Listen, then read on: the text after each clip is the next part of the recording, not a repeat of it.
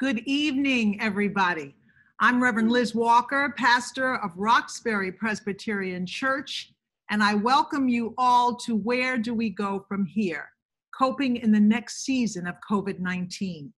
More than 2,000 of you registered for this special community conversation about the pandemic with Dr. Anthony Fauci, and that is critical because we need as many facts as possible. That's our goal tonight. But first, if you've lost someone to COVID, or if you're struggling with COVID right now, or you know someone else who's struggling, we want you to know you are in our hearts, we care about you, and we are praying for you. And now to the good news. 3 drug companies, Pfizer, Moderna, and AstraZeneca, have announced vaccines that are very effective, they say, to meet this challenge. But there is a greater challenge. Many people are resistant to taking the vaccine, and the pandemic continues to spread at alarming levels. Tonight, we're going to talk about all of that with our special guest, Reverend Dr. Gloria White-Hammond, who is the co-pastor of Bethel AME Church here in Boston. She's a pediatrician and a member of the Mayor's Task Force on Healthcare Equities. And from Washington, D.C., our special guest, Dr. Anthony Fauci, director of the National Institute of Allergy and Infectious Diseases. Now, we have plenty we want to ask Dr. Fauci, and he's got a limited amount of time. But before we get to that, I've got 2 other pieces of business I want to take care of. First of all, if I had to choose one word to describe the last 7 months all over the world, I would use the word trauma. The whole world has been traumatized, the loss of life, the loss of normalcy, the loss of connection, and we're all trying to figure out how to cope. Helping people cope is one of the main ministries of Roxbury Presbyterian Church. That's why we're here tonight. The Cory program for post-traumatic healing was started in 2014 as a way to help our community cope with violence. Take a quick look at the work we do. My community, it's a war zone. There's always cops flying down the street. There's always a crime scene going on. I helped my next door neighbor bury her son who was murdered in Walgreens parking lot, and they threatened to kill my child at least 9 times. I was raped by a Catholic priest. When the phone was ringing, I picked it up, and the other voice said, "You better get to Brigham and Women because Cory has been shot."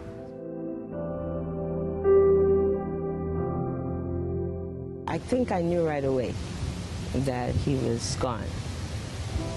But it was a kind of numb feeling.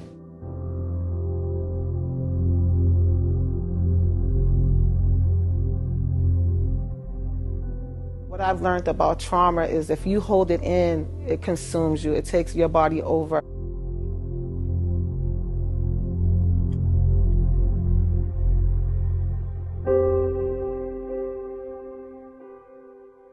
Come find your mercy. Love, support, consistency, and safety.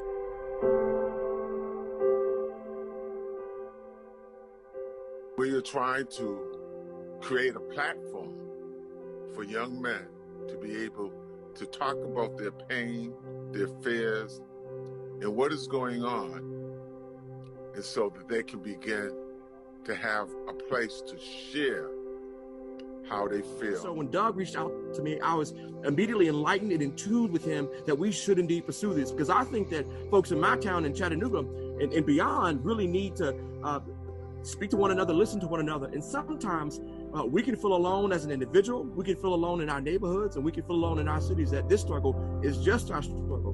But it isn't just a struggle of Chattanooga. It isn't just a Southern struggle. It isn't simply the struggle of Boston. It is a national struggle for freedom and justice and healing. I think that it's going to be okay. I really feel that.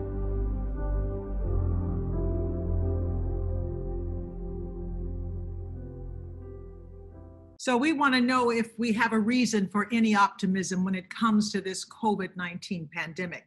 Let's go right to our panelists right now, Dr.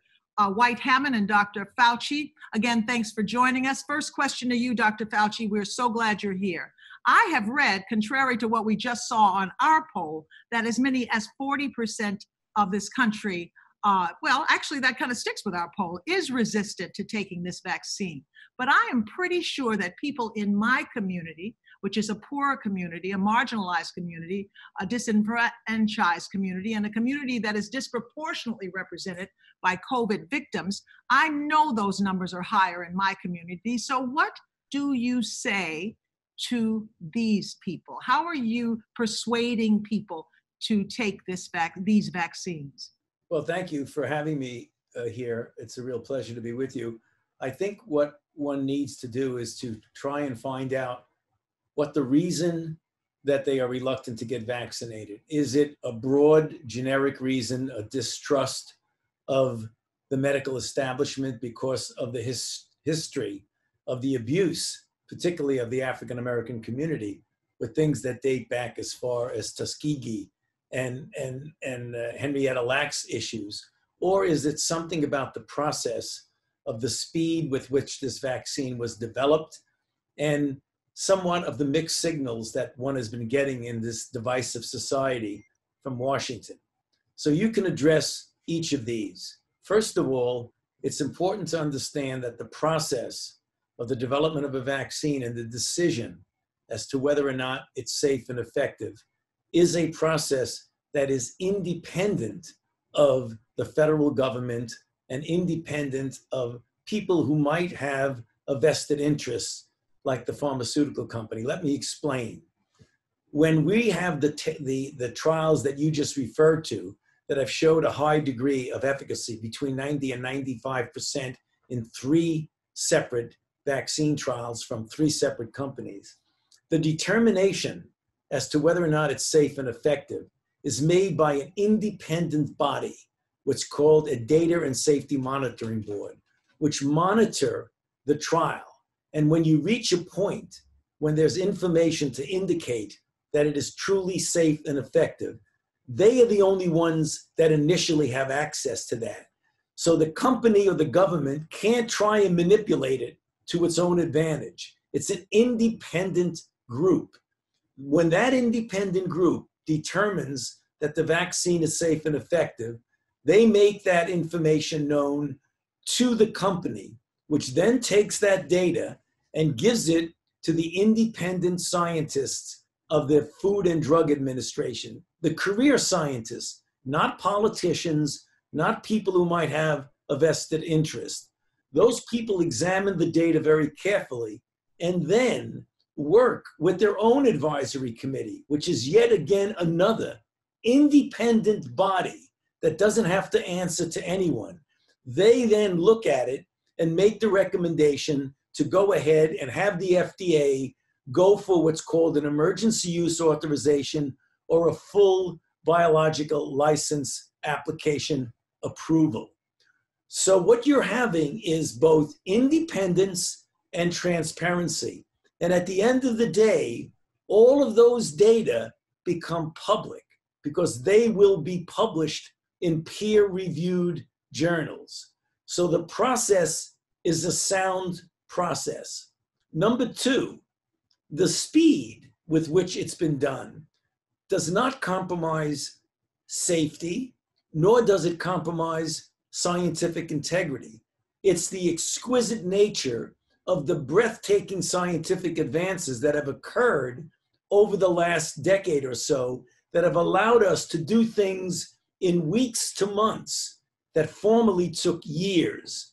So you should not be intimidated by how fast it was done and say it was done so fast it can't be safe. The safety issues were primary in everyone's mind during the testing of this vaccine. And note that we're not even allowed to apply for use of it until 60 days past the time that half the people got their last dose. So we know that safety is paramount. Having said that, we are fortunate that we have now 3, and we likely have more than 3, vaccines that are extraordinarily effective in preventing disease and serious disease.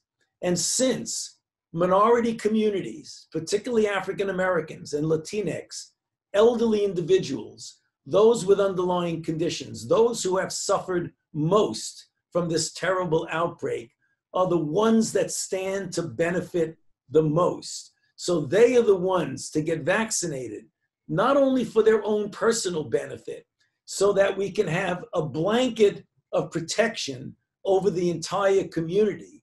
Because the more people that get vaccinated, if you have a highly effective vaccine and the overwhelming majority of people get vaccinated, we can crush this outbreak the same way vaccinations have crushed smallpox and polio and measles. It's the same thing. Quick follow before Reverend Gloria has her question. If the vaccine was available to you today, would you take it, Dr. Fauci? Based on the data and based on the FDA's recommendation, I would wait for my turn and I would definitely take it. And I would advise and recommend to my own family to take it. Thank you very much. Reverend Gloria? Sure. Thank you so much, Dr. Fauci. It's a pleasure to have you with us today. I have heard you reference this blanket of protection, and it's certainly a beautiful metaphor. But help us, what is this blanket of protection? Sure. And how do we get it? Okay, that's called herd immunity. And what that means, when the overwhelming majority of the population is protected by vaccine or having been infected and recovered so that they're now protected, when the virus enters into a community, it has no place to go because there are not a lot of susceptible people. The more susceptible people are, the more momentum the virus gets to spread.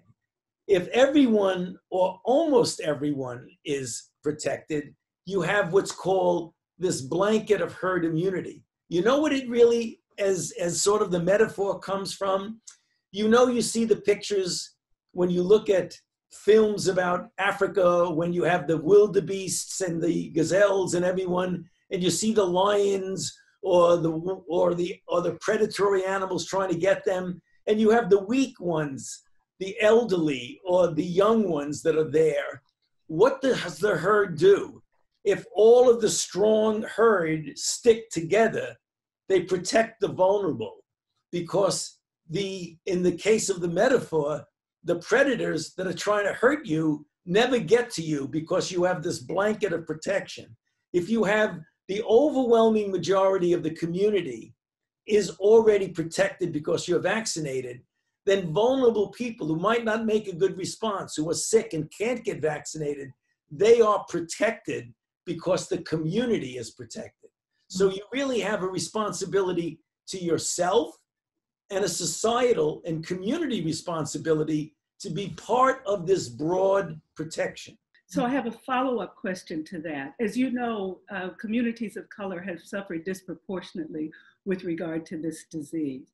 So for example, in Boston, African Americans, 25% of the population, 34% of the deaths.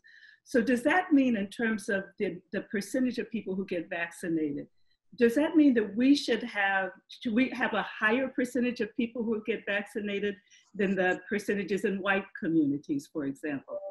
I believe that both white community and African Americans and Latinx should have as high a proportion as you possibly can. One thing that's an excellent entry into an important issue, we want to get more African American and Latinx, as well as Native American and Alaskan Natives, into the clinical trial, because we want to be able to say in the actual trial that proves that a vaccine is safe and effective, we can look our African American and our Latinx colleagues in the eye and say, you know what? We've proven that it is not only safe and effective in whites, it's safe and effective in you and your community. And that's the reason why we encourage members of the African American and Latinx community to volunteer for the clinical trials when it is in your area, so that you could be part of this process of proving that it actually works. Dr. Fauci, one of the things that is confusing is that despite the rising infections, there seem seem to be lowered death rates. I think that is correct. And so that a lot of people are thinking, well, that means we're out of the woods because people aren't dying like they used to be dying. First of all, is that true? No. So there's a difference between death rate and number of deaths. If you have many, many millions of infections and still a lot of people die, the rate may still be low. Whereas if you have few infections and the same number of people die, the rate is high. So don't be fooled by saying the rate is down. We now have between 1,000 and 2,000 deaths literally every day. Sometimes it goes down to 800, sometimes it's 1,500, but we still have a lot of people dying. You know what the number you need to focus on? There have been 250,000 deaths from COVID-19 in literally 9 or 10 months. If we don't stop the spread of this infection, there will be more hospitalizations, more intensive care, more deaths. Now, the critical issue is that even though you're saying the rates of death are lower, we're getting younger people getting infected. We're also doing better at taking care of people. But that's not an excuse to just say, well, who cares? Let more people get infected. If we don't stop this outbreak, we will have an extraordinarily large number of deaths. That's the reason why vaccines are so important. We want you to abide by public health measures, uniform wearing of masks, avoiding crowds in congregate settings, keep physical distancing, doing things outdoors preferentially to indoors, washing your hands as frequently as you can. If you combine those public health measures with the advantage of a vaccine that will soon be with us, we can put an end to this outbreak. I have another question really quickly. We're receiving tons of questions from our audience about long-term side effects of the vaccine. Can you answer that? Is it too soon to know what the long-term effects will be of the side effects? Well, there are three aspects of that, and I'll quickly answer it. There's the immediate, namely you get injected, and you get a sore arm. Some people get an ache. Some people feel poorly for a day, get a fever. That goes away almost invariably in 24 hours. Then there's the intermediate, something that might happen, a week or 2 or 3 later. That's what we're looking at in the clinical trial, and we have not seen any severe adverse events that we could relate to the vaccine thus far. Then there are the longer term effects. Now, when you look at the history of vaccinology, about 90+% of events that are severe occur between 30 and 45 days following the vaccination. And for that reason, before the FDA will apply for an emergency use authorization, they will wait 60 days from the time the person, half the people got their last dose. So they're not even going to be looking at giving the vaccine to anyone until you have a 60-day period where there were no adverse events. 60 days, within 60 days, almost all the historical adverse events that were more long-term occurred. So safety is a very important issue. There's nothing that one can do in an intervention medically where there's some possibility of an adverse event. But when you look at the hundreds and hundreds of millions of people who've been vaccinated, the long-term adverse events have been less than minuscule in the big picture of the protection that you get from a vaccine. Dr. Fauci, as you know, there are different vaccines. Some vaccines can give you immunity for forever. And then for others, like the flu vaccine, every year we get another vaccine. Do we know what will be the duration for these vaccines? We do not know because we haven't had enough time. Remember, we've only been in this for less than a year, and vaccinations will be starting to be given in December and then through the first and second and third quarter of 2021. We will be following that closely. We do not know how long the durability of the immunity is, but let us assume, which it likely will not be lifelong. It likely will not be as long as measles. But if it's long enough to get us through this pandemic, then it is conceivable that we may want to every year or 2 or 3 come back and boost someone. But the challenge now is to end this pandemic.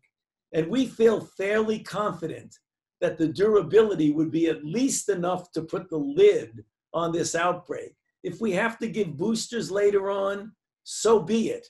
That's not the worst thing. One of our city councilors had this question for you. Andrea Campbell says, with all the promising reports about the vaccine, do we just assume, Dr. Fauci, that early vaccination preference will be given to communities and demographics hardest hit? Is that already an assumption, or are people working on that now? That's a very good question.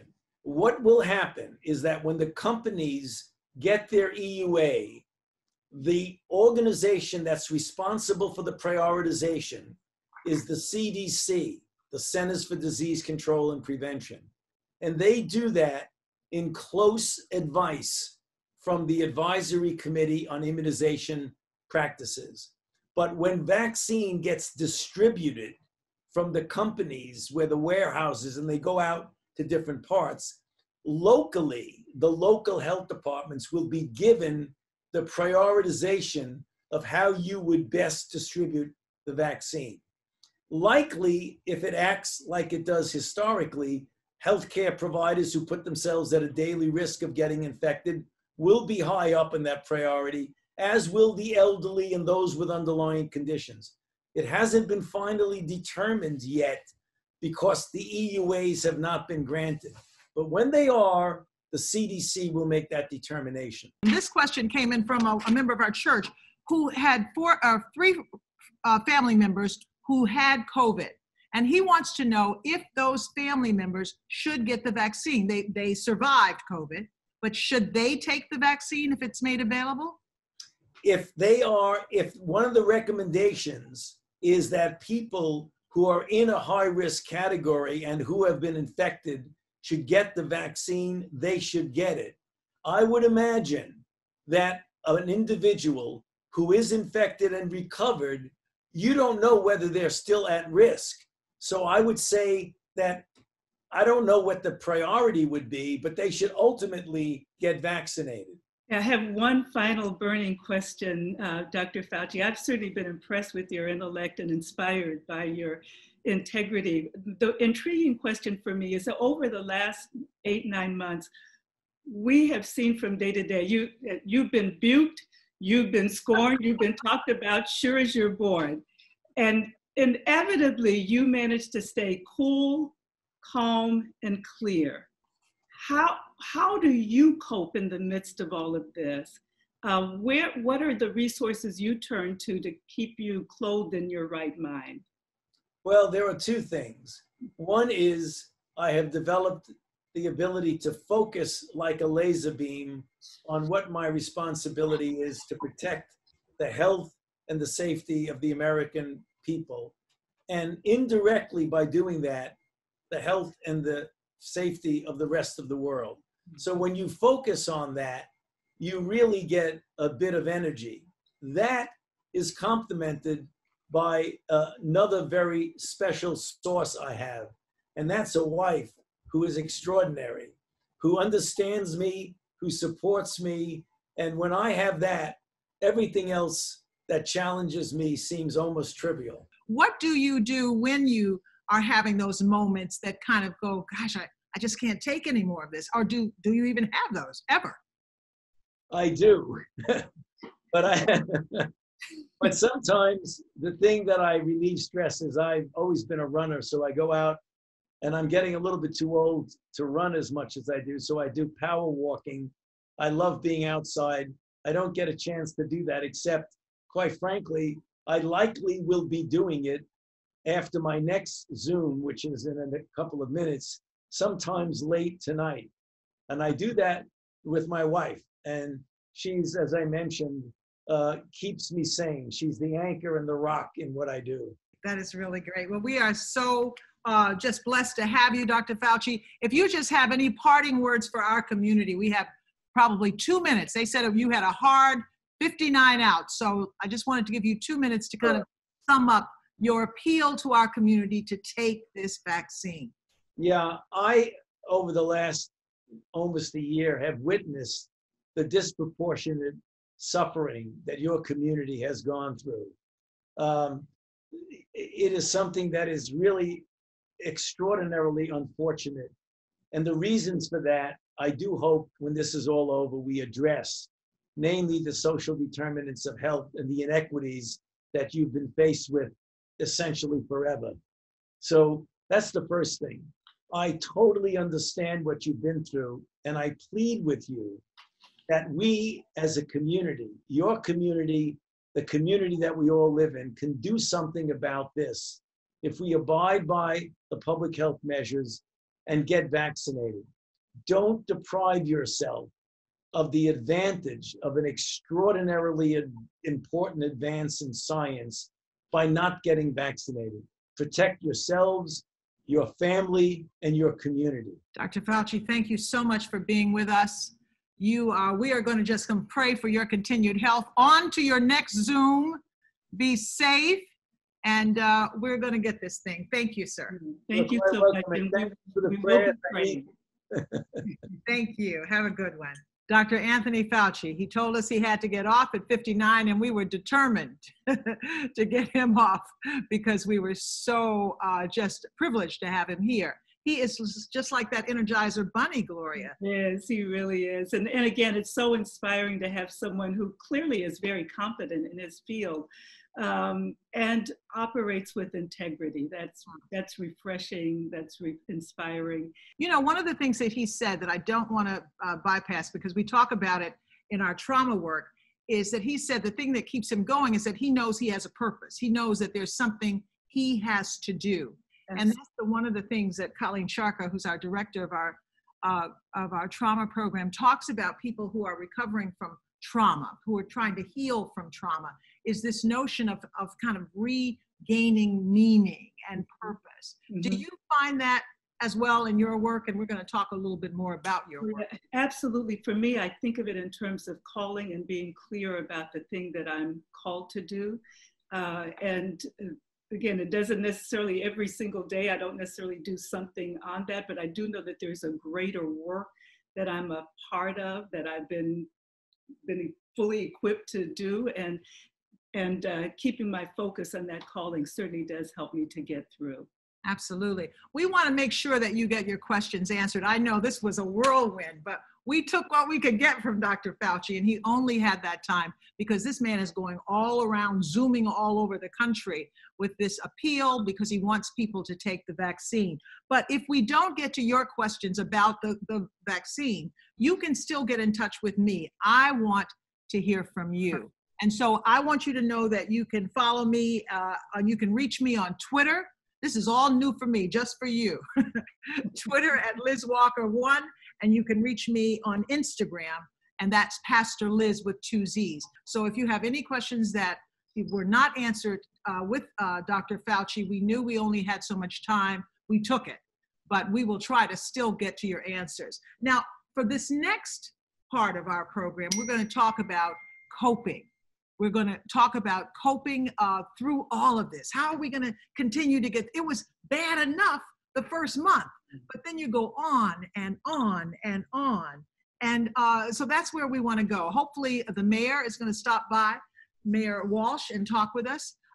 And he's going to tell us some things, and Gloria and I are going to discuss it, and we're going to take your questions. Reverend Dana Baker will be here to kind of go through your questions about coping so that we can all kind of find a way to get through this. But Gloria, first of all, I wanted to talk about what you do, because I want people to understand that we're not just 2 old friends who went to Sudan 100 years ago and built a friendship. You are on the mayor's task force for healthcare inequities. Am I getting that right? That's right, to address inequities. Initially, that committee was formed initially in the wake of COVID-19. And of course, as we continued to see more and more disparities and began to understand the origins of those disparities and the extent to which they're very much informed by what Dr. Fauci referred to as the social determinants of health, the places that are often victimized in terms of where we live, where we work, where we play.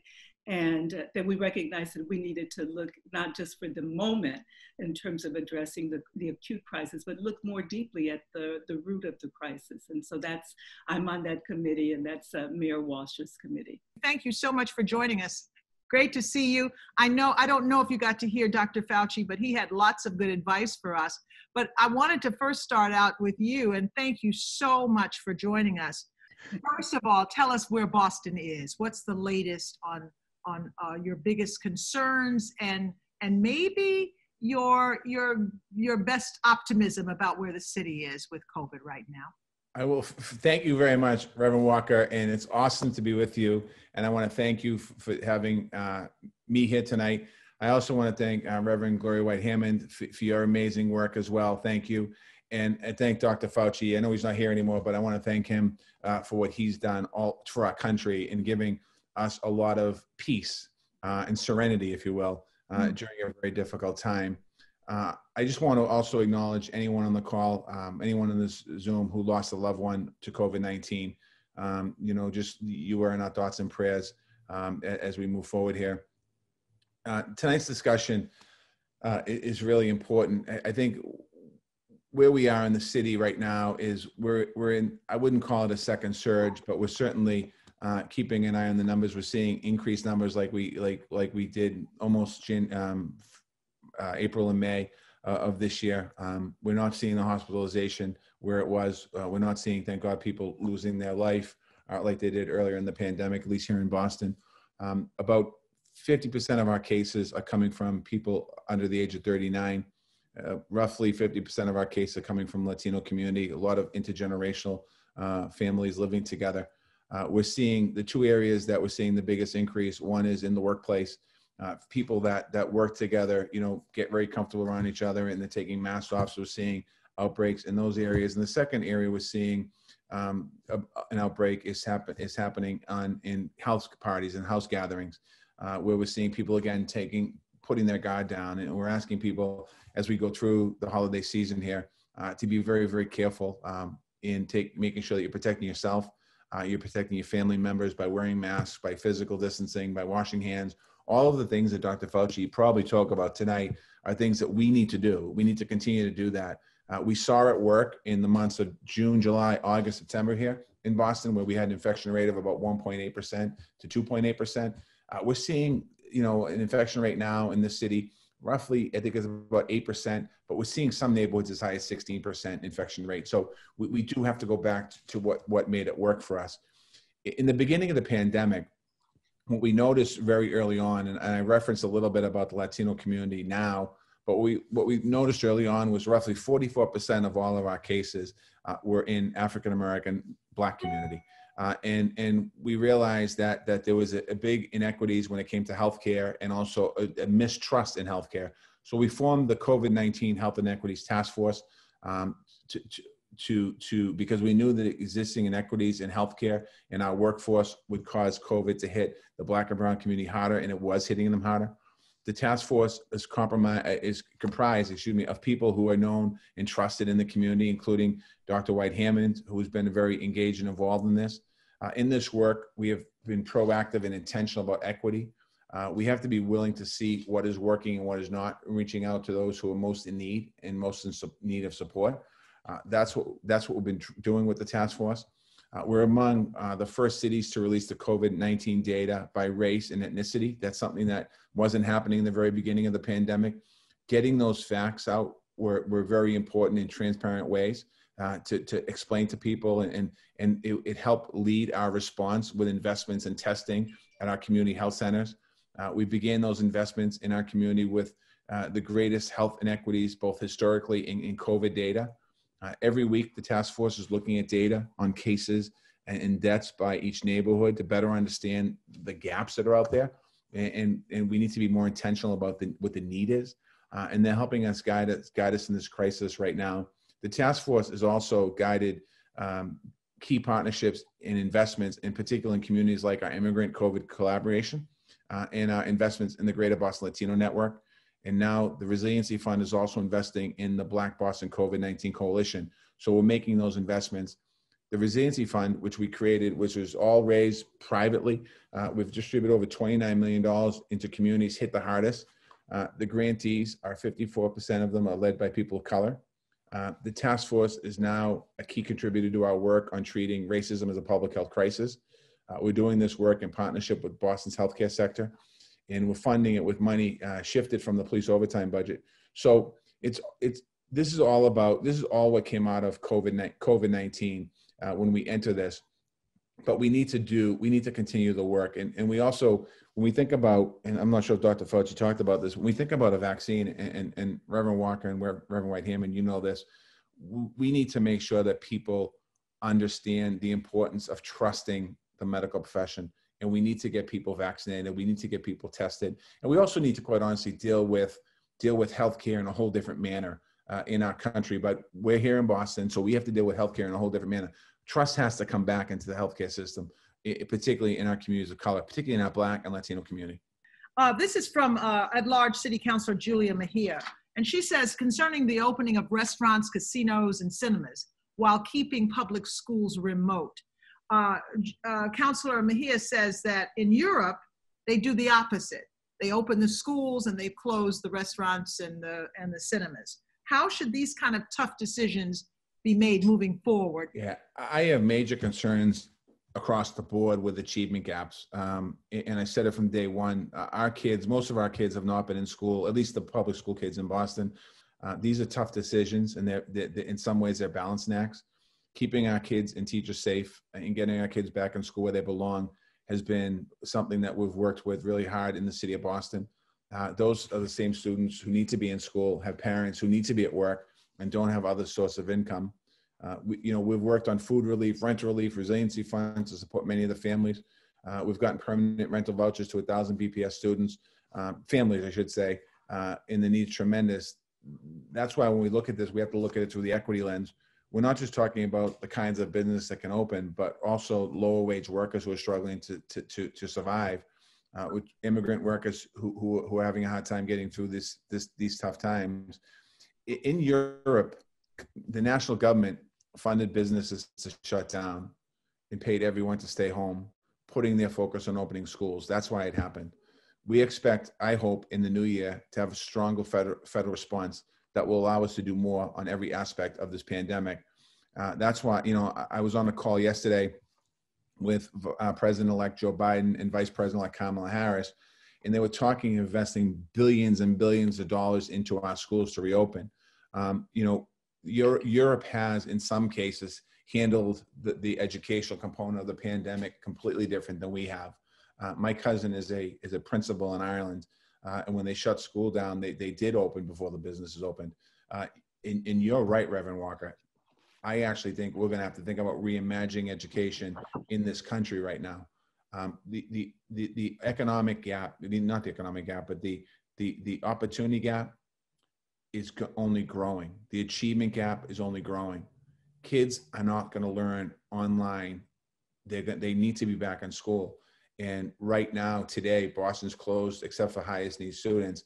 And hopefully, as the new year comes, I don't think it'll be before the new year, but as the new year comes, we'll be able to get our kids back into school. As you know, it's our younger population now who seem to be the more of the spreaders. What are you doing to get to the younger people in the city of Boston? That's a great question. What we're doing now is I talked to my Mayor's Youth Council the other day, and I asked them to kind of activate their social networks to put words out to young people about the importance of not congregating. And quite honestly, a lot of what we're seeing is in the ages of, I'm going to estimate this, 20s to 39. Those are the folks that are having house parties where they'd be out at the bar, they'd be out at the scene and be out more.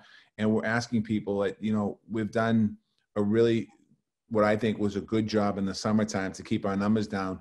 We have a few more months of the virus. We can't just expect the virus is not going to go away. And I've asked people to even though younger people say, well, I'll get the virus, I'm going to be fine, which most times you will be. There is cases where you won't be. But what happens is you bring the virus into the home. And if you live in a house with your parents or your grandparents, or you visit them, what's happening is you're putting them at risk. And they're the ones that are going to be hit the hardest by this. You've seen it on the task force, Doctor, when you talk about, not having the proper information in front of you. So we're trying to use our social networks. Anyone listening today, I would just ask you, please, during the Thanksgiving season, put information out there that, this is not the year to have large family gatherings. This is not the year to be traveling. This is not the year to be doing all of that, even though Thanksgiving is a time for thanks. In giving, the best giving we can do in Thanksgiving is by spending time in your small little network of family and not being together in large groups. Are you finding that people are listening? Because Gloria asked you, what are you doing to young people? But are young people heeding this advice from what you can tell so far? I think a lot of people are. I mean, I think our numbers, I'll just give you the basic numbers. 2 numbers I look at every day is the average cases every day of coronavirus in the city of Boston, and we do 7-day averages. So if you go back 21 days, we go back 28 days, we had 121 cases per day 4 weeks ago, 125 cases 3 weeks ago, 224 cases a week ago, and now I'll get a new average. We're probably about 225 cases per day. Those numbers are pretty high. The hospitalization rate in Boston is still manageable. So our concern, what I would say one of my concerns is, we don't want to go back to a situation where we were in April and May, where hospitals had to cancel elective procedures and put other people at risk. So the younger population is getting the virus. They're not getting as sick with the virus right now. But what's happening is we're starting to see that hospital number creep up a little bit. The numbers are going up slowly and slower every day, but they're still going up. So we need to do everything we can to keep that hospitalization down. The way we do that is by not contracting the virus. Okay. Reverend Dana Baker, who has been our kind of a facilitator of all the questions that are coming in, I believe has a question for one of us. So this one actually goes back to something that you guys were talking about with Dr. Fauci for a little bit, where we were talking about the skepticism regarding the vaccine. And so one of our attendees was asking if either Reverend Dr. Gloria or Reverend Liz, you could talk a little bit more about why you believe the level of skepticism about taking the vaccine in communities of colors is so high. Sure, I can start with that. Dr. Fauci referenced it, and to a large extent that this is rooted in a long-standing suspicion with regard to the health system in general. As you know, for generations, that we did not have adequate health services available to us. There's also the long history of using, if you will, African Americans as subjects.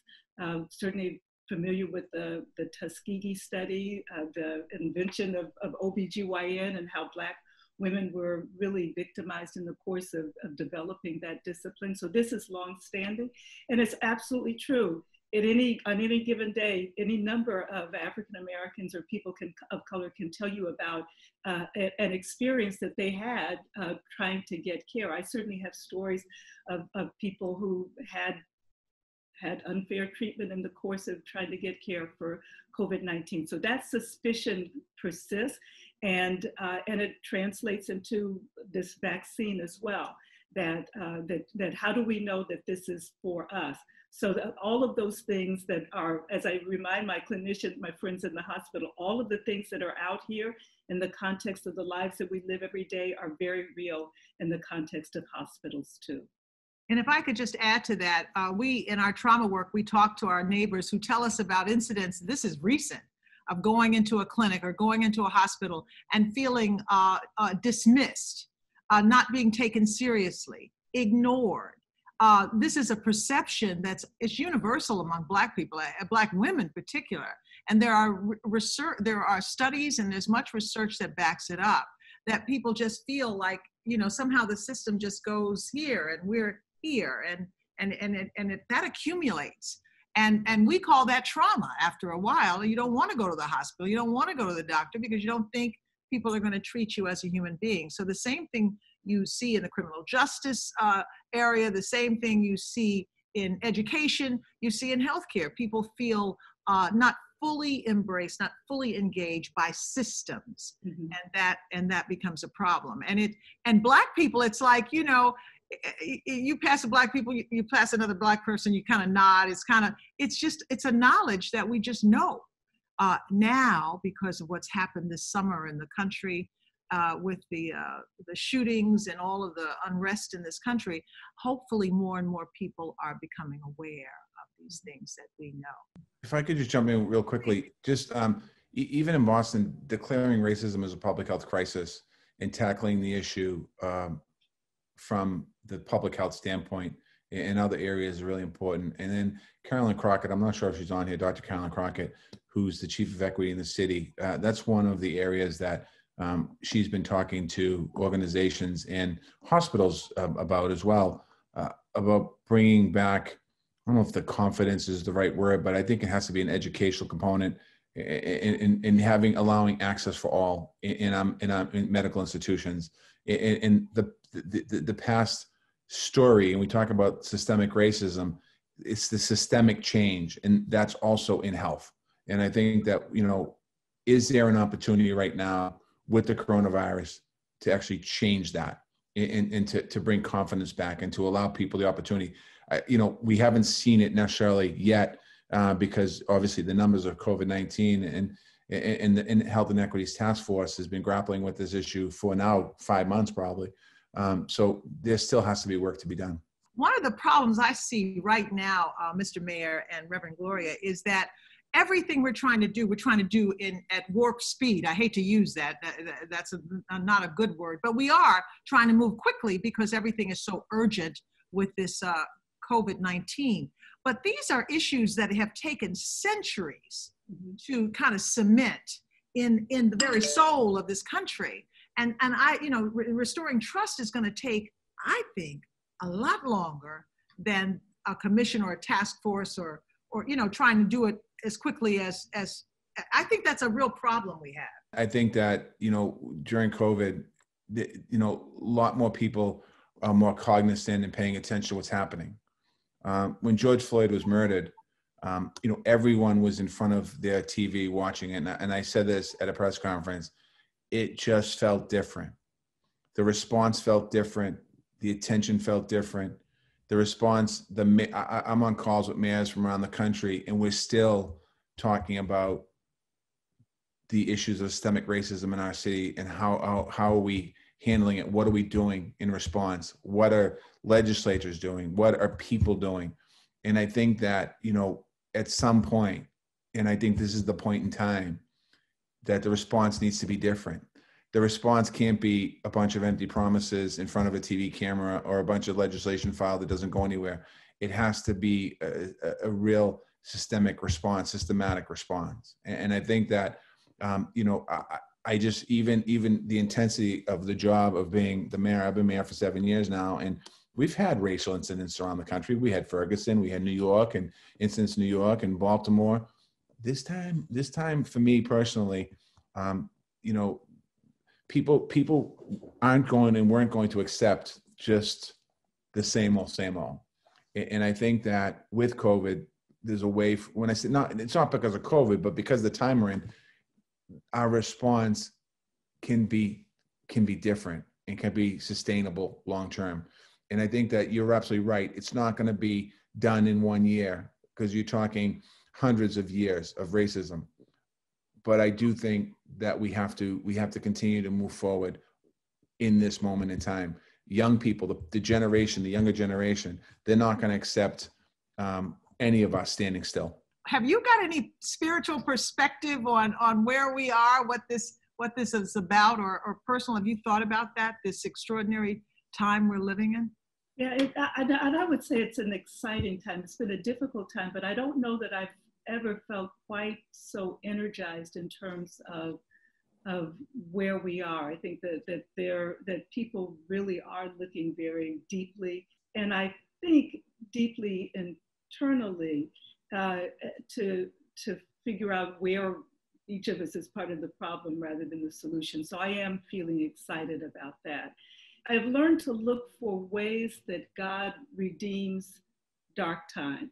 And I think that I'm seeing that. I think as tragic as George Floyd incident was, that it's been an important moment for us to, the fact that we were all focused, we were all at home and we could all focus on the television at the same time and all be looking at the same news was important. So it was hard to dismiss it because we were all focused on it. And I think that being a collective audience, in a sense, has empowered us to do that. And so I do see that there are many ways that people have come forward. I've heard, even though I've heard of losses, I've also heard of families drawing closer together, people getting more clarity in terms of their calling and working to fulfill it. And again, a lot of challenge, but I have sensed that even in the midst of this, there have been some ways forward, both individually and collectively. Candace, who is one of the people on the call, says, what's the best approach that public health professionals can take in messaging the vaccine acceptability? And I think we've been hearing two components. One is related to some of the things that Dr. Fauci talked about in terms of, being very clear and the focus towards, things like long-term side effects or whatever that would prevent people.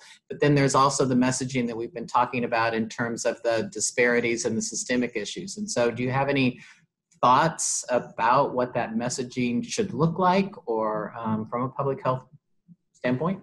I'm on the governor's task force for the COVID vaccine distribution committee. It's a working group. And we make recommendations on, we're trying to figure out how to distribute once we get all the vaccines and who gets it first. And part of that is messaging. And without giving anything, because nothing has been resolved at this point, it's clear that we have to be transparent about the messaging. Whatever we do, it has to, and I think Dr. Fauci touched on this, it has to be honest. It can't be too jazzy. It has to be, because we don't have time for that. We have to let people know all that we know. There are a lot of things that we don't know right now, and that's just a fact. And so as we get information, I think that we have to get it out as clearly and as transparently as possible, because we have to, again, as the mayor said, you have to work on restoring trust here, and that's a big job. Mr. Mayor, do you have anything to add? No, I think that we're working with the City of Boston Public Health Department, is working with the state and being informed by your task force, Liz, Reverend Walker, when we get the vaccine, to how we're going to distribute it to people. I'll tell you, my concern right now, and I don't know if Dr. Fauci touched upon this, is that the vaccine needs to be covered by health insurance, because I see people in Boston that can't afford to get the test unless they go to one of our free clinics or a health center. And if the vaccine is not covered by insurance, then many Americans, many Bostonians will be cut out from even be able to get the vaccine because they don't have the money to pay for it. So I'm hoping that it's covered by insurance, number one. And number two, we do have to get it out. It's not the end all be all. And Dr. Fauci, I've heard him say this on TV, that, we're still going to be living with COVID-19 long after the vaccine comes out. It's we're still going to have to be doing masks and distancing and things like that. So we're going to be living like this for a while. But I do think that the vaccine, it has to come out of the box, meaning it has to be distributed equitable across all lines. Well, I can tell you, as a member of this group of distribution committee, people are working really hard on how to do that. And it is complicated. Yeah. It is not just black or white. It is not just young or old. There are nuances, there are overlaps, there's all kinds of decisions that have to be made, but people are working really hard to come up with some equitable way to do that. And I can speak from that committee because I see them every week. Reverend Gloria, did you have anything to add? I think it's also important that the people who are conveying the message are people who are credible and trusted from within the community. So that's certainly my husband and I, we will get the vaccine as soon as it's available. Absolutely, we'll be a part of that group. Here's a question for you, Mr. Mayor. It's from one of our viewers who's saying, what about homelessness, the mental health issues in the city, and the vaccine? How is the city, or how do you think those people, that population, should be reached out to? How's the city reaching out to them now? Because we have a real issue there. Yeah, from the very beginning, the homeless community, we went to work right away. We created other shelters, other beds around the city of Boston. So the homeless population that live in very confined spaces, to make sure that there was physical social distance. We work with Healthcare for the Homeless to make sure that people were giving the proper medicine and attention if they came down with COVID. We created isolation spaces. We created spaces for people that weren't COVID positive. We tested, Healthcare for the Homeless tested the homeless population, I believe, almost twice throughout. We saw a 33% infection rate in the homeless population, about 1,600 people that live on the streets of Boston. And to my knowledge, 10 people lost their life. So when you think of the number, which is percentage-wise is fairly, it's a low number. It's still 10 lives that we lost, 12 lives that we lost, to my knowledge. But as we think about the vaccine, it's going to be the same as we do with testing. We're going to be working with Healthcare for the Homeless. We're going to be working with the providers in the city of Boston. We've been able to house, quite honestly, throughout this pandemic, 250 homeless folks, chronically homeless people that were on the streets. We're able to house them into permanent housing, wraparound. We created 2,250 permanent wraparound housing units in the city of Boston since 2015. So I have, and we've made sure we have special attention on the homeless population. I wanted to just pivot a little bit to coping, and we're talking about coping kind of in a systemic way. But Mr. Mayor, how do you cope? Because I know you got a lot of pressure on you. What do you do? Do you run? Are you an? No, Reverend White-Hammond talked about spirituality, and I think that one thing that I might make some press here, I don't mean to, but one thing I think is missing today in today's society is spirituality. I think faith in a lot of ways is missing. And for me personally, what's gotten me through every day of this has been my spirituality, and also being in recovery and living life a day at a time. And probably the hardest day I had as mayor of Boston in my time, my 7 years, is days after George Floyd got killed, because I felt as a mayor, I needed to say something, and I needed to say the right thing, and I needed to have everyone feel that it's going to be okay. And quite honestly, I didn't know, I was thinking that the pressure of that. And what I did was in the days after is I listened to people, and I had a meeting with it's an organization called BEN. It's a Black Employee Network, people that work in City Hall. And I went on with a Zoom, and I went on a Zoom, and I just listened as everyone spoke, and everyone was talking about their experiences with racism and what they dealt with. And what I thought was, and I heard it many times before, but what I thought was really interesting was that every story was the same. And as I talked to white people after that, I told them to take time and talk to their Black colleagues and friends and ask them how they're doing, and to hear what they have to say. Because for too long, we've heard the stories of racism. We've heard the stories of racism in jobs, and in being pulled over, in school, and walking down the street, and all the stories. And I said, it's time for us to hear the story. Mm-hmm. And for me, in that particular moment, I jumped on an AA meeting for a few days afterwards, and I have meditation, a spiritual prayer on my phone online. And I read it, and there was one hearing, one passage was small steps forward. And it talked about daunting challenges in your life, and all you can do is take one small step in front of the other, and you get through it. So I've been able to get through it by taking one step in front of the other and getting through this. We've also set up, and to answer your previous question, we've also set up additional counseling for people to access in the city. So they call 311 and they get tied into a counselor. This is a very traumatic time for people. It's a very traumatic time for children in our schools. It's a very traumatic time for a lot of people trying to cope with this. Alcoholism and drug addiction is the disease of isolation. And this is a great time, if you will. This is the best isolation you can possibly get. So we need to make sure we have programs in place to help people move through there. Part of it is church and spirituality, and part of it is being real intentional on working on your own well-being. So I ask people that are listening tonight that if you're struggling out there, reach out to somebody. Reach out to your minister if you're religious, or reach out to somebody to talk to them, because we will all get through these times. Reverend Gloria, have you seen an increase in membership or attendance at church during COVID? Sure, like so many congregations of faith, we are doing everything virtually, and I've heard from different religious traditions, large churches, smaller churches, all of us have much greater attendance virtually. And I think there are a couple of reasons for that. One is, as my husband often says, if you lower the bar for engagement, people will actually come. There is an interest and a desire more than ever. And then people really want to be in community, and there is a craving for things spiritual. How do I begin to make meaning of this experience? Where does it fit into my reality? Where does it fit into the larger reality?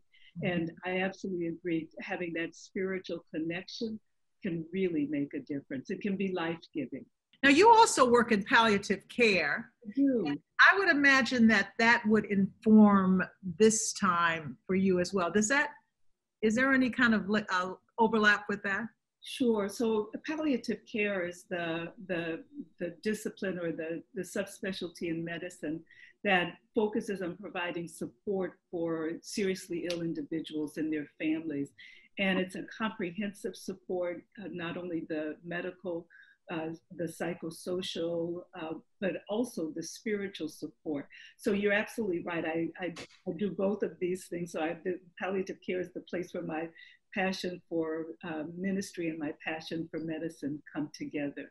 So yes, there's very, very much overlap in terms of supporting individuals who are experience COVID or being concerned about COVID, and providing spiritual support for them as well. So Lauren asks, you guys are both pastors in churches, as you've been talking about. What are the questions that you're hearing from your congregations? I would say 60% of our congregation is over 60. That would include me. I always forget that. I always think I'm talking about the other people, but that's me. And I think the most, a common concern is people feeling isolated, just not feeling, they can't get to see their cousins or their daughters or their sons, and just not knowing what to do with that. And so that's a question that we try to, and we work on that really, and I'm sure that most ministers and most community leaders try to work on that now, this notion of continuing and keeping community going. So we know that we can't be with you physically, but we're going to call you, we're going to Zoom you. We taught a lot of our older people how to use the computer. That was like a whole nother kind of new thing for us, the notion of connecting. And I know that that's what the mayor has talked about, and you guys can jump right in, but that's one thing that's huge. It's huge in our trauma work, because the whole idea, just like the mayor said, isolation. Isolation is one of the, the real symptoms of a traumatic experience. You're cut off. And so we try to keep that open, that you are not by yourself, that best I can, I'm gonna call you, I'm gonna check on you, I'm gonna Zoom with you, whatever I can do. So we suggest people write letters. One day we got out as a church and went on I think you call them caravans, and went to visit our older people just in the car, just to wave. The Boston Police Department was so kind as to escort us. And it was wonderful. And you could see the delight on people's faces just to have the car go by. And it was probably about a dozen cars, but it made a huge difference in the day, the feelings of our community. So there's lots of things you can do to reach out to people. Do you guys have any other tips on that connecting thing, Mr. Mayor or Gloria? Yeah, I would say that has been our biggest challenge as well. And like we've had now almost 50 individuals in our congregation who have contracted COVID-19, several hospitalizations and ventilations. Fortunately, we haven't lost anyone, but I can't think of anybody in the congregation who doesn't know someone who's either been sick or someone who's died, either locally or from a distance. So there certainly is that sense of grieving those losses. But my sense is that people are generally grieving a loss of status quo, a loss of normalcy, a loss of of having a sense of what to expect. And what has been gratifying is that people have been very open and honest about that. And we've thought it important to normalize it. About 4 months ago, I was looking at some studies, and there were 57% of Americans overall felt like their mental health was affected by the pandemic, 68% of African Americans. So this is a major issue among our congregations. And so yes, we've normalized it and offered a number of strategies for people. I just think that, in response to a lot of this is also reaching out to people and touching base with them. I know congregations have done it from the beginning. We have tried to do phone calls to our seniors. We've done wellness checks on people. I think people that are struggling, just making a phone call, checking with them, not even a text, a phone call. And I think that we get into technology, we're shooting people texts all of a sudden, and that's not a personal touch. And I think if somebody uses FaceTime, but I think those touches are so, so important. I always come up with, thank you. I always come up with those kind of corny things, but I have to tell you, one day I was feeling really down, and I ended up going to get, it was a drive-in at one of the coffee shops, and the young woman in the window, I don't know who she was so nice to me. It made me cry. She said, well, how you doing this morning? And she was just so, she was probably a teenager, and I had to stop right there, and I thanked her. Because I think those like random things that you can do to connect with people. Now, in this atmosphere we've been in, you have to worry that somebody will curse you out or scream at you, because there's a lot of tension in the air. But just that kind of being kind to a person just because they're human and just because they're here. That's what happened to me that day, and it made a huge difference in my day. And I think those things really count right now. So I just like to add that. I think we have to be kind to ourselves, and sometimes we need to adjust our expectations of what we're going to accomplish during the day. And if we get to the end of the day and every box wasn't checked, it's going to be all right. The sun will come up tomorrow. I think that's great advice. Now, I think that we can take the next 15 minutes and just go with some tips like this, because I think that matters. I think it really counts. I was watching television. The anchor was a young woman, and she said, okay, before we even go any further, everybody just stop and breathe. And I thought, that's great. I am sure that's not her script, but it's just realizing and being able to read, this atmosphere we're in, that everybody can take a break and everybody can breathe. So now I'm going to ask you both for your top 5 tips on coping during this time. So I have what I call the Never Would Have Made It journal, and it's based on a song that we sing, Never Would Have Made It Without You in My Life. And I've been looking back over my lives and thinking of all the times that I never would have made it without God. And from incidents when I was a little girl to a bigger girl, to things that just the fact that I got a decent night's sleep. I never would have made it without God. So I have this little journal, and I pull it out and write things down, and then check it out every now and then. God is faithful. I think walking is important. Going for a walk and just, for me, it's gratitude for the people I work with every day in City Hall that have done some amazing things for so many people in the city of Boston. My faith and prayer is important to be grateful for another day of sobriety for me, and then also just be grateful for being healthy and praying for the sick and suffering person. I do that every day, every night. I think that, one thing I would say is when you're going for a walk, saying hello to somebody. I think you're absolutely right, Liz. I think we're all on edge as a society all the time. And I think once in a while, just saying hello to somebody or how you doing, those are powerful words. And you might not get a response back, and you might not even get a nice response back, but passing that along, those are all coping skills. And then a fun one is, I really never watch Netflix much until this pandemic. And I think I've watched all kinds of shows on Netflix now. So, Netflix has kept me going in a lot of ways. But, I think at the end of the day, it's about gratitude. It's about gratitude. I thoroughly agree. I wake up every morning, and my biggest spiritual practice is to start with gratitude. There is a text, scripture that says, I think it's Psalm 103, bless the Lord, O my soul, and all that is within me. Bless his holy name. So the point of this is to, what am I thankful for today? And that's how I start. But let me just tell you my TV habits. So I can't watch much TV anymore because it's all kind of dark. I'm watching The Crown now on Netflix, and that's really good. That's great. But I tend to watch, I'm a Golden Girls fan, right? And I've seen the Golden Girls at least 700 times. All the series, all of them. I could do the Golden Girls. I am one of the Golden. But there's something about watching something that you know is going to turn out right, that everybody's going to make a joke, that it's going to be light no matter what the stress. I think that's a good thing to do. So I would suggest one of the things you can do is go back to the old shows, back to the old days, when laughs were really easy, not so easy anymore. The other thing I think that really has become clear to me too is to really work on relationships, as Dr. Fauci talked about with his wife. Friendships mean much more to me. I have a group of friends that I've known for 40, 50 years, and we make it a habit of trying to be on the phone once a week. And, you know, and even if we don't have much to say, but, you know, just a little bit, it's just connecting. Because I think that connection thing is really, really important. So, yeah, and that's been very helpful, just talking with some of my congregants.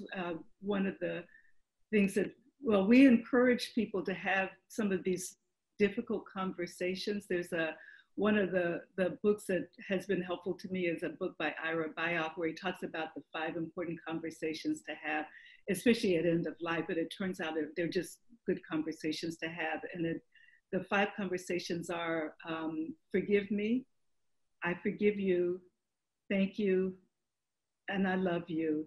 And of course, when you're at the end of life, saying goodbye.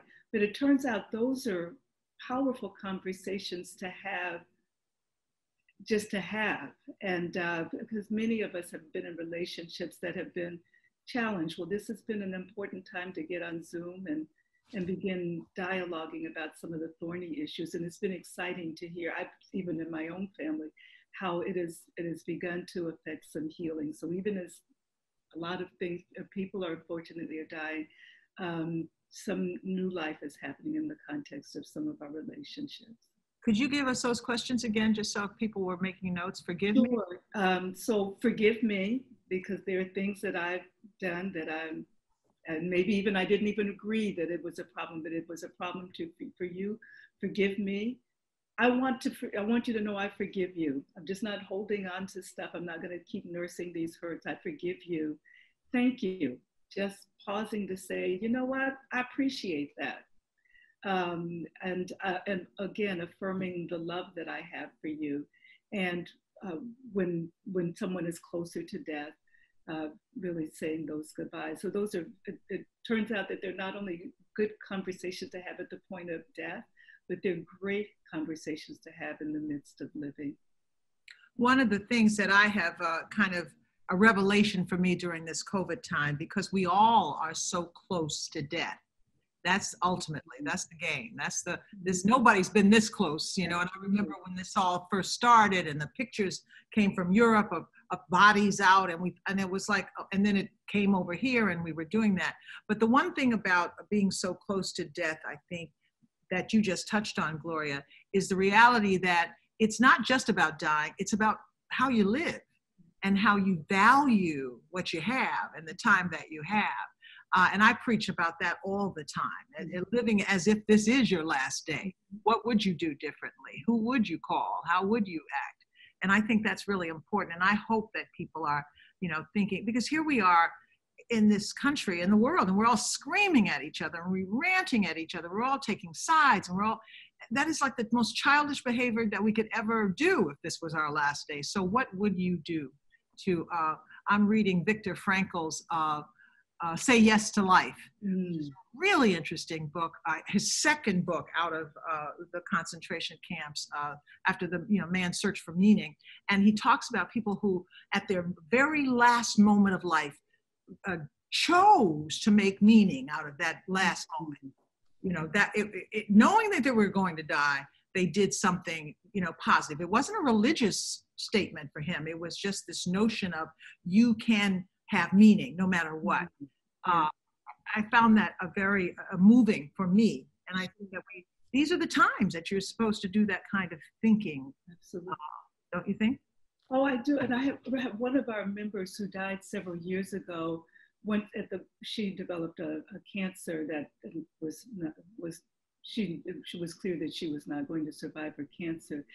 And as she began to put things in order, she said that she wished that she had always appreciated what she appreciated in that moment, which was that life was not promised to any of us. And that she wished that she had lived her life every single day with that recognition, that she would have made some different choices, and some things she would have taken hold of and some things that she would have let go. And so that is a reality that we are all, at any moment. Then it's an opportunity to not only think about death, but how to live life well every day. Throughout the pandemic, we've learned to slow down. I know that earlier in the pandemic, we were having dinner at the table at 5 o'clock at night. Myself and Laurie and her daughter and her daughter's fiance. And every night we had conversations at the dinner table. And that's how I grew up. Like dinner was on the table at 5 o'clock. You had to come in. If you're outside, you came into house, wash your hands at the table. And over time, we became a takeout generation where we're eating on the fly, and having those dialogues were really important, and having those conversations to really take time to enjoy each other. And I think that, pre-COVID, with cell phones and iPads and computers and this and that, we're running every which way. And I think that a lot of what both of you had talked about is about, don't wait too long to understand what we have. And we all live in different situations, and everyone, even on the, the people that are listening tonight, everyone has different challenges, different problems. We all have problems. It's life, but understanding and appreciating what you have too. And even if it's just, you have life today, that it can get better. I think that that's important, that as we think about it. And I hope that when we, a year from now, when we're beyond, hopefully beyond the pandemic or beyond the situation we're in today, that the slowing down of right now can continue on forward. Thank you both. We still have a few minutes, but I wanted to take the last few minutes to just talk about whatever gives you hope, what gives you optimism, what you'd like to leave our audience with, what you'd like to leave the city of Boston with, the region, people who are looking in on this Zoom call to get through. So this is about how we're going to get through this next season. What gives me hope is people watching just acts of kindness throughout this very difficult time. The last 3 years in our city and our country have been difficult. It's been difficult for a whole host of different people, and watching people step up on large scales, whether it was a women's march or fighting for immigrant rights, fighting, for equality, fighting against racism, fighting to feed people. That gives me hope. And I would just suggest to everyone, sometimes we all have overwhelming feelings, including myself. It's a day at a time. It's literally a day at a time. And it's now 7:57. And what I need to do is get to next couple hours, go to bed, go to sleep, wake up, and try and do something positive for somebody tomorrow. But I can't worry about tomorrow because it's not here yet. And I can't worry about yesterday because it's past. You can only worry about the present moment. So I just ask people to take life a day at a time. Yeah, I would say something along the same line, that in the midst of it, I've been so encouraged by people's resilience. And when this all started, I never would have anticipated that we would still be here. And, but we are. And even as people work through the challenges, the frustrations, the fears, the disappointments, the anxiety, we are still here so there's a resilience in the midst of that. And that gives me encouragement. And that's who we are, and that's what we do. And I thank God for God's faithfulness and the ways that faithfulness shows up in the context of community, my wonderful husband, and you all, and those who make up my beloved community of Boston. Well, again, I want to thank you both for joining us tonight, because this was a great conversation. I think that I hope we've given you, the viewer, something to think about. I hope we've given you some specific information about COVID. If you have any other questions or you want to stay in touch with me, I just want to make sure that you know you can reach me on Twitter at @LizWalker1, or you can reach me on Instagram at Pastor Liz with 2 Z's. So that's really, really very, very, very important. I also want you to know that the Cory Johnson program has a weekly conversation on Zoom about trauma. And all you have to do to find out about that is go on to our website, rpcsocialimpactctr.org. rpcsocialimpactctr.org. And that will give you the Zoom line number. Every Thursday night, we talk about all the pain that we have. We talk about our own vulnerabilities. It's a safe space. We talk about race sometimes. We believe that talking about it is one thing we can do to help each other. As the mayor said, to listen and to talk. It is really important. So please join us for that. We want to thank our partners for helping us with this conversation tonight. This was not just Judell Cummins and Reverend Liz Walker. This was Boston Medical Center, who's been wonderful, Bethel AME Church, Reverend Gloria's Church, Massachusetts General Hospital, the Massachusetts Health Council, and our beloved Boston Red Sox. We are actually broadcasting this Zoom because of the strength of their Wi-Fi from Fenway. So that's our point of origin tonight. They have been so kind to us. And so we want to thank you all for helping us. This is about a community that's working together. If you have any questions, get in contact with us. Take care of yourself. Wear the mask no matter what. Stay distanced no matter what. And please never forget that you matter. You absolutely matter. We care about you. Reverend Gloria, because this is our event and nobody else's, we can end this bad boy in prayer. Would you pray us out? Absolutely. God, we are in the midst of all that is swirling around us. We are so grateful. We thank you for being God. We thank you for the grace to face the future with less fear and more faith. And we remain confident of this, that the God that we serve, working among us, God, and with this community, can do anything but fail. And it is to your name we pray. Amen. Amen. Good night, everybody. Be safe. Wear that mask.